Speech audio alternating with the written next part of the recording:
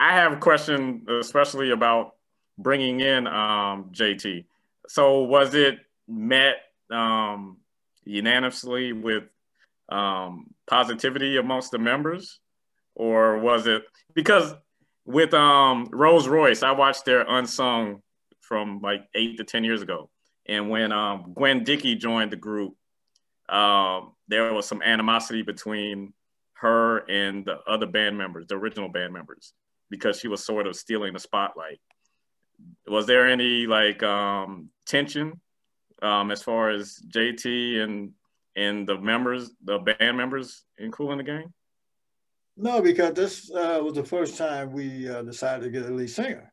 Right. And we didn't audition no one except for JT because he happened to be working with a band, and the studio that we were working out of called the House of Music back in West Orange, New Jersey, and Ymir Diodala was recording there, and we said, okay, let's give him a shot. So my brother, he said, okay.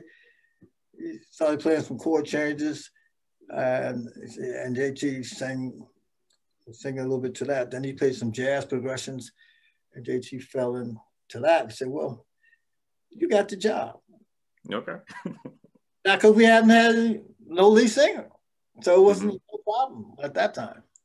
And then, we went on to have, the success that we had after that. And do you think it speaks to like your versatility as a band, how you started out sort of like jazz and then went into funk and then disco, and then once JT joined the group, kind of went, had more ballads and went mainstream pop. Was that intentional, or was the label forcing it on you? No, it was Kool in the Gang, man. These things just started happening, because we were experimenting to some degree with a lead singer. We never had a lead singer before. Mm-hmm. Musically, we were playing all different types of music, from jazz to funk, to the type of stuff that we were doing in the 70s. So he fell right in, when we started writing more songs, like, Joanna or Too Hot and some of the other songs that we have. Yeah.